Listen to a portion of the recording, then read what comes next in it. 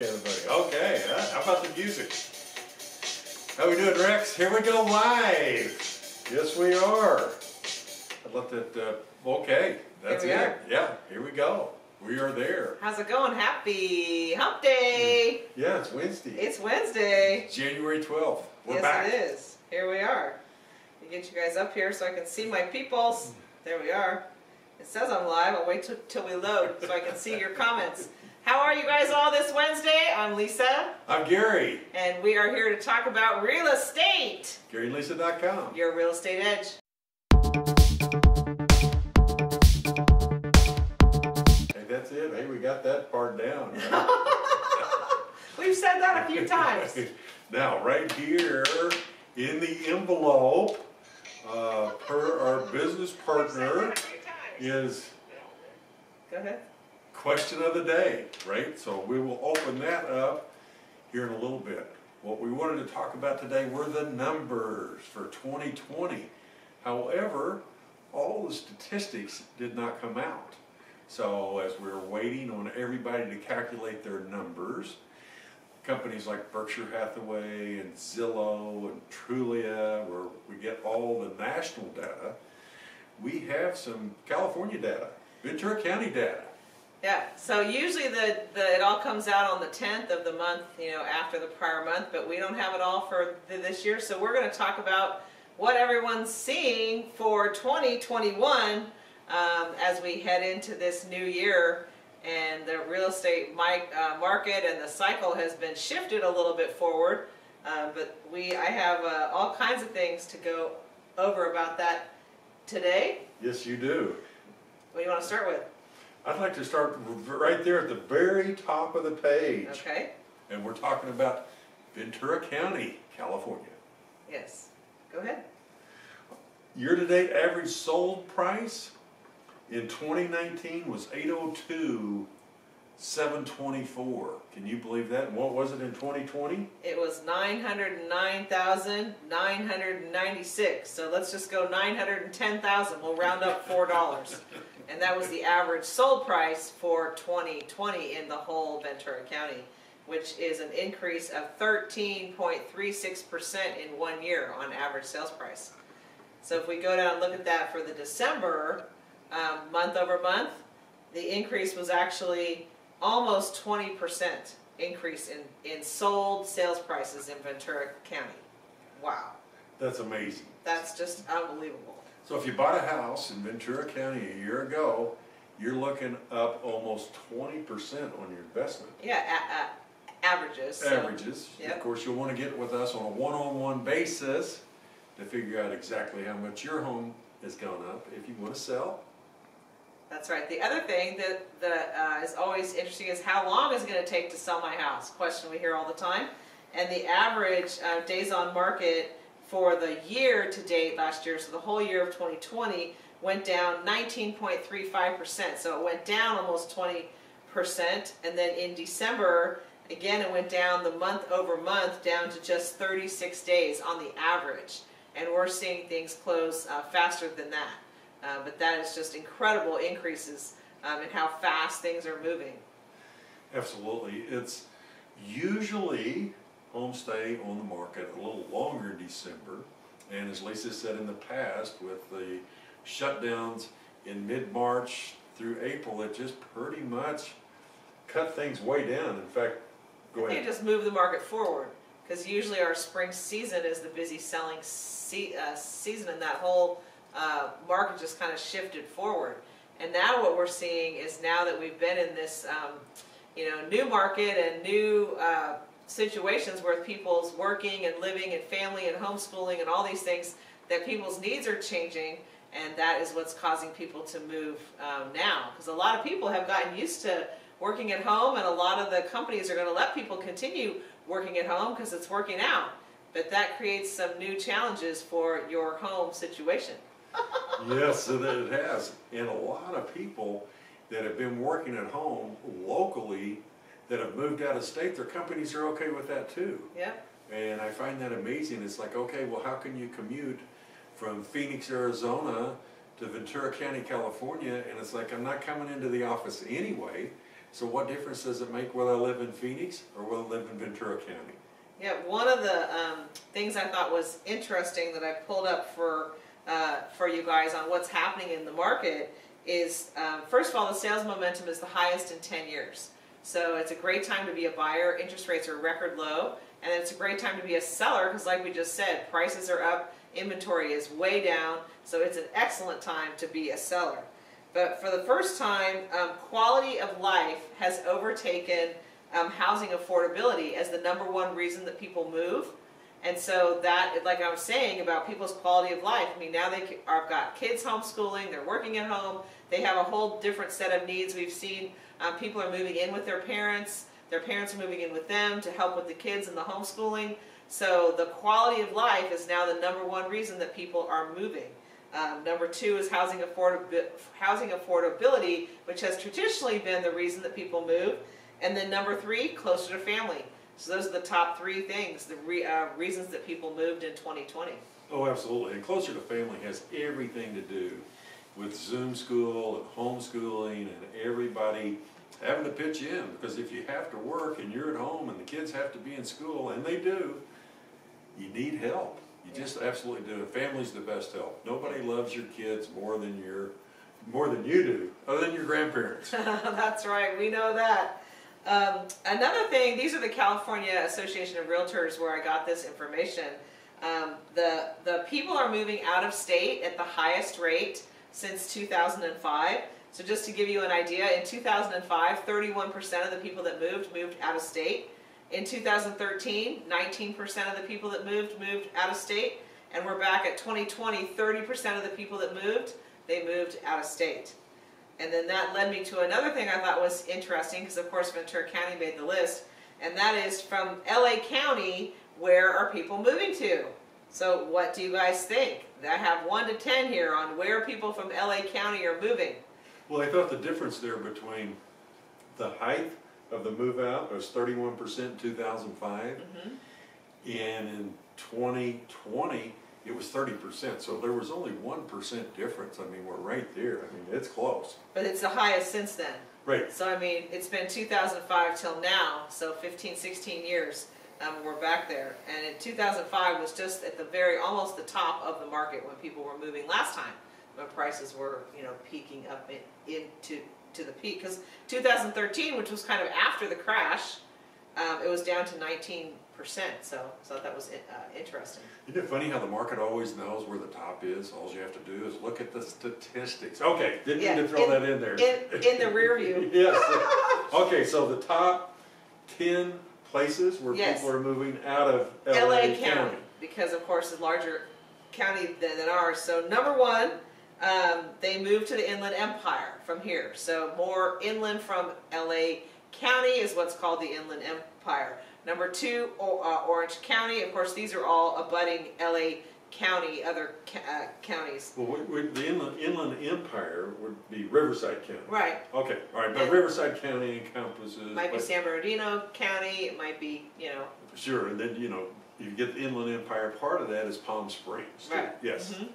So #1 in the Empire, 2 Orange County, 3 Texas, #4 Nevada, #5 Arizona, #6 Kern County, which is just north of LA County. Well, Bakersfield is in Kern County. Right. Sure. And then #7 is Oregon, #8 is Washington State, #9 is Ventura County. We made the list. Of course, we're abutting LA County too. And then #10, Santa Barbara County, so just north of us. So those are the top 10 places that people from LA County are moving.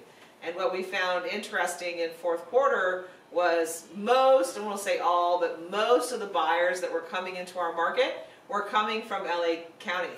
And we're #9 on their list, but LA County is #1 on our buyer list. Yeah, I know. Well, LA County is a lot more people in LA County than there is in Ventura County. Ventura County, slightly less than 1 million. Right.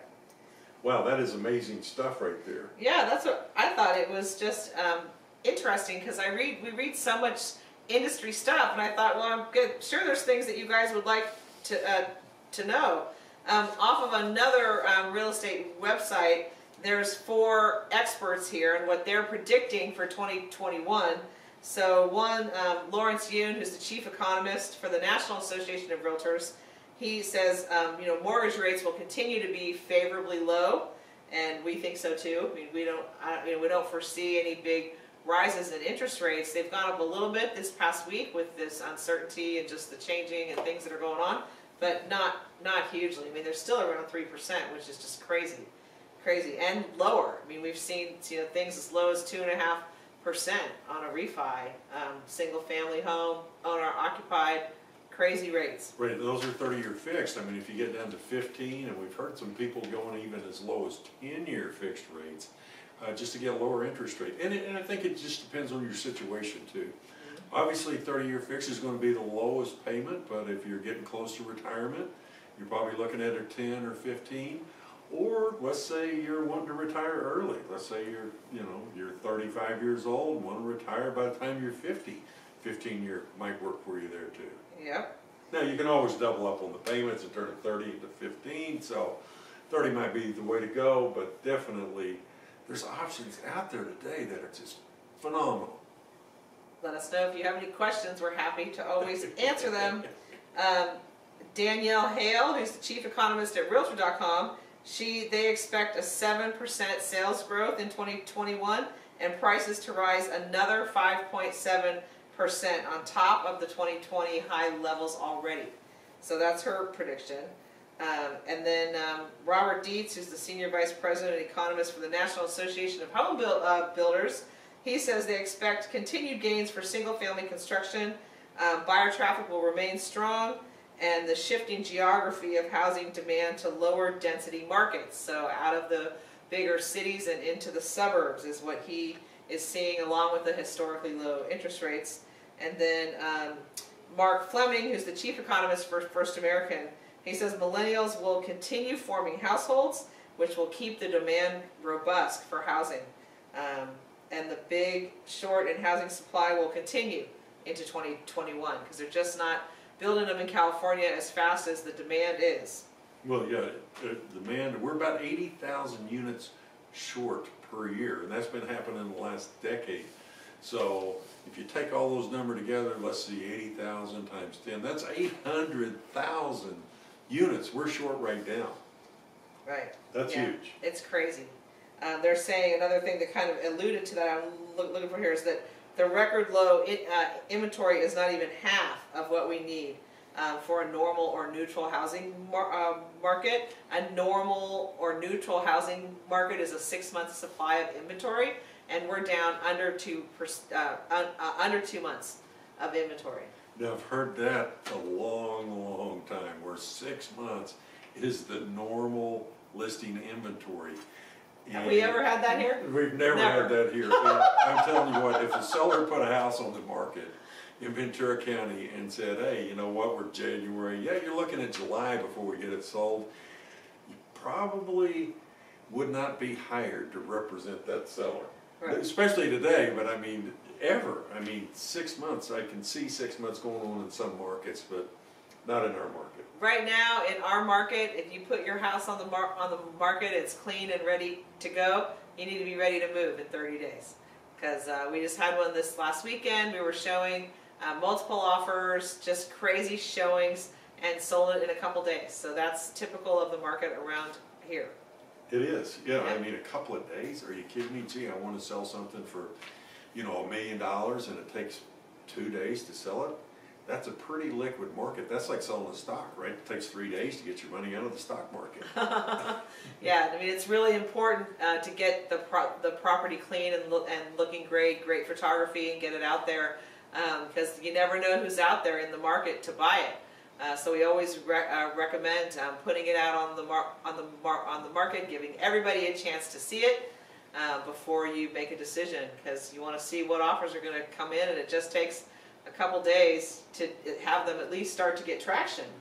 Yeah, it's almost, we look at homes and prices every single day, and when we look at a home that just came on the market and there's no photos, and the interest is so high, I just really, unless there's extenuating circumstances, and I'm sure there always is, you just have to have your ducks in a row, and that's kind of a pretty funny saying. I don't know where that came from, ducks in a row, I don't know. Anybody know where that saying came from?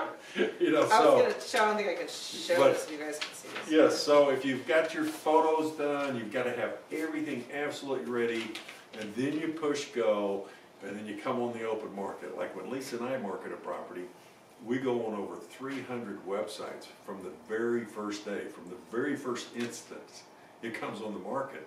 So can you imagine putting that out there? Now, like I said, there can be extenuating circumstances. Without any photos, I mean, somebody's going to look at that and they're just going to go to the next one. Now, they might circle back and you could put photos later, but you only get one shot at a first impression on real estate.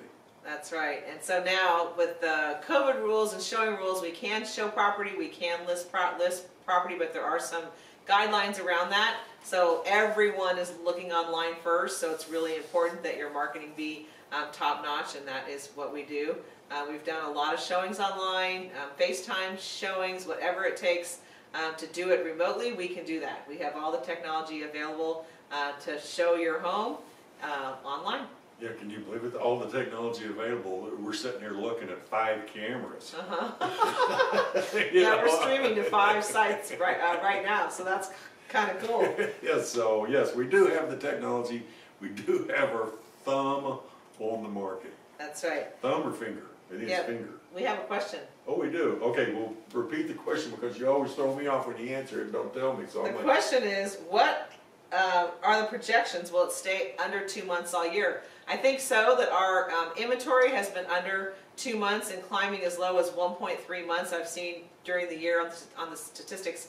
But I don't see it growing above that unless we have a huge spring market, which we'd love to have, having a more normal timeline on the spring market, but we'll just see what happens this year. It's going to depend on people's jobs and the vaccine and how soon businesses reopen and things can get more back to where people can predict with more stability what's happening.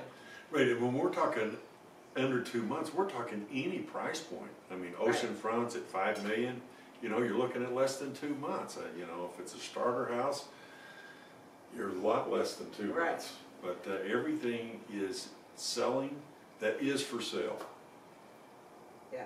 Does that sound like? So, is it going to be Well- less than 2 months? Yes. Oh, well, you're going to show your... I was going to try and show this, but this, I don't think you guys can see this, but it's a graph, and it shows these gray lines going straight down on this graph, and the maroon line going straight up. And the delta here shows you the inventory, because the gray lines here is the listing inventory going straight down on the graph, and the sales going up. So we've got sales going like this, and inventory going down. How can I do that with one hand? Down and up. Up and Somehow, down, up and down. Up and down. Shows you the delta between those two is the economic supply and demand line between the buyers and the sellers. No, that's terrific. And one other question, which we really love to talk about, is rentals. We have a lot of clients that have rental properties. We have rental properties. And they're saying on rents, what are they saying? Who did you talk to about the rents? Yes, It sounds like you've talked to everybody, all yes. the chiefs. Though this was off of Zillow, they were talking about that 2021 is still going to be a strong year, but that the renters, if you own rental property, there has been some moratoriums on evictions and things, and the rental tenants have been hit harder with the job losses and things like that. So they're saying that when the renters catch up and go back to work, that there's going to be some negative catch up in the rental income for owners, but that it's going to come back strong that this year as people get reemployed and the rents, you know, are slated to go up. So that even though, you know, 2020 might have been bumpy for some of the investors with some of their tenants in place, they're predicting that 2021 is going to go much smoother and all, you know, back to gangbusters. Yeah, and it's different. I mean, if you look at professional property managers, they're always the first to raise the rents for their owners or investors. And this is an amazing statistic. 70% of the mom and pop landlords, that's, you know, somebody that owns 1, 2, or 3 properties, are 70% below market value because they love their tenants, they don't feel like raising the rents on their tenant if they're happy and making their payments on time, or whatever's going on. So isn't that amazing? 70% of the properties in Ventura County are under market value when it comes to rents. Yeah, another quote from Zillow says, the next home shopping season will be the hottest in recent memory. They're talking about the spring season here.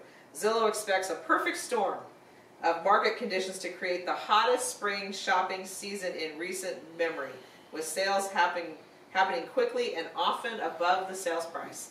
So that is why it is a great time to list your property if you're thinking about it. If you've inherited a property or you're thinking about selling one of your rental properties, it is a great time right now. Absolutely. Okay, so let's get to the question of the day. You Let's do that. What is the question of the day? Well, it's sealed in here. It is sealed in the magic envelope. The sealed question of the day. And let me read it to you, get your reaction. Feel free to give us your questions that you want us to answer on question of the day. Which statistic is the most important for a seller? Okay, what do you guys think? From my people that are watching here, what do you think is the most important statistic to a seller? Any comments here? Jump on in here, my viewers. Well, what is it? Average sales price. Average sales price. Why would a seller think that's important? Well, average sales price, I mean, if you boil it right down, you're talking about comparables, right? You know, you want to get local more than the average sales price of the whole county. You want to get average sales price on the street you live in, or the cul-de-sac you're in, or the gated neighborhood where you are, or your oceanfront street. It just depends on where you're at. But yes, average sale price equates to comparables, or I guess the terminology name for that is comps. Yes. Well, we talked about this last week that with the comparables, we've had not a huge amount of closed sales to help, because the market, like we said, is building. 20% increase in prices in 1 year. That's a lot. And so the house next door that closed a month ago closed for less than the one that's closing now that closed 3 months ago. So the appraiser's catching up to that. Your comparables are increasing. Yes, they are. I mean, can you believe that? You buy $1 million house a year ago and it's worth $1.2 million today? That's $200,000. How great is that? Okay, well, I think we have done all we can do right now. I mean, we've got things to do. So we appreciate you guys watching. We like doing these market updates, so we keep you guys informed what's happening in the real estate market here in Ventura County. If you know anyone thinking about buying, selling, investing in real estate, or has any questions about forbearance or any other real estate related things, pick up the phone, give us a call. We'd love to talk to you. You can always find us at GaryandLisa.com. Your real estate edge. Thanks for watching.